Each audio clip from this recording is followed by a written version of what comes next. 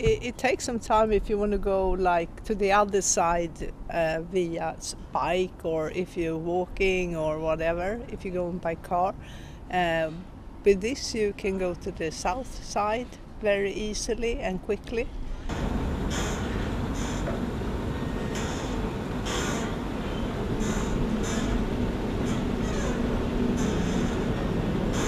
I mean, essentially the idea is we want to have more green technology in the maritime industry, and as well we also see this huge potential in bigger cities where we don't use the waterways as much as we perhaps could and probably should.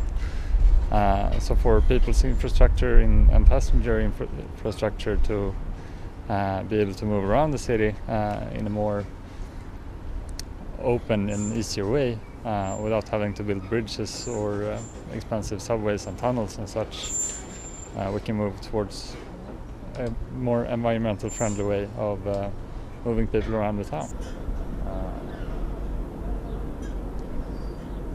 And then you have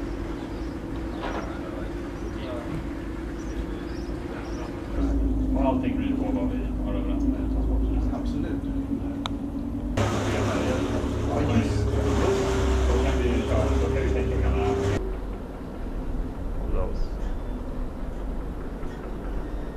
We have sensors, we have radar, LiDAR and cameras, and we use those to build up a situational awareness for the captain.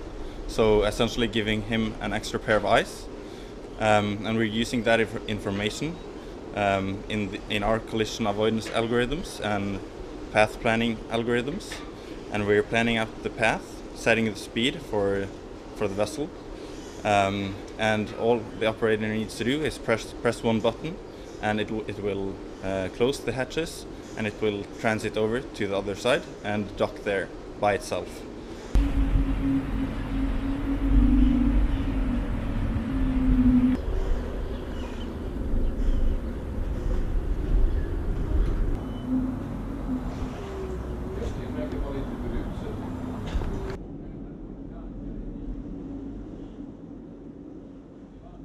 I think the issue with autonomy is that it many times we talk about autonomy and unmanned sort of in the same sentence, and autonomy in my view is the technical side, that it is possible and favorable to run it without someone having to steer and so on. But if a platform in the public transport at sea or at land should be without a conductor or someone, that's another question, I think.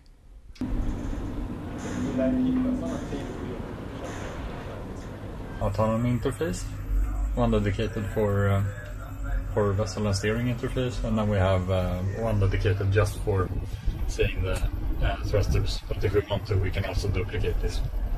But we can also switch on autopilot and all different kinds of, basically everything that has to do with the steering system we can control from this panel. So the primary role of the captain is as always safety first, making sure that the vessel is worthy of going out to sea, and then of course during the testing phase it's a lot about figuring out how we want to interact with the vessel, optimizing the route, and making sure that everything works as it should.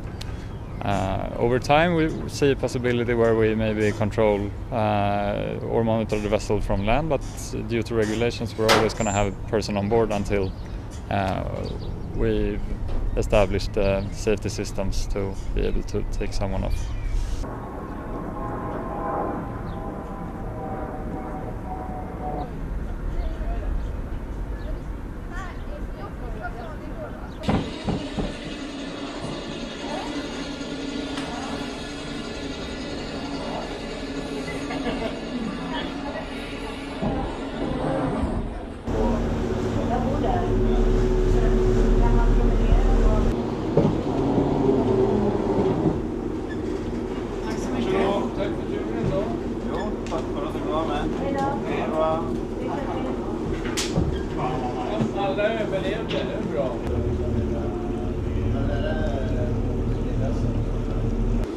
Well, I think it's good that it is electric for the environment.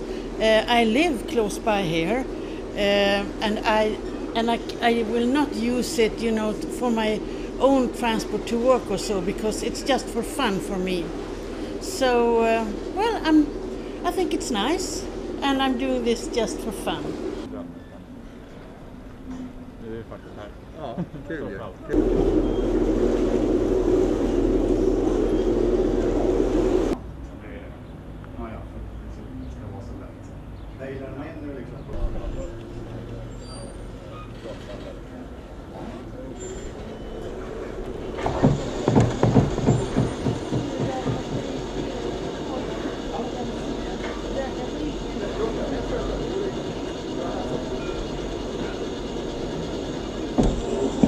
In Stockholm there has been a lot of discussions for many years about using the waterways more efficiently for shortcuts, and also to improve the options for longer bike journeys.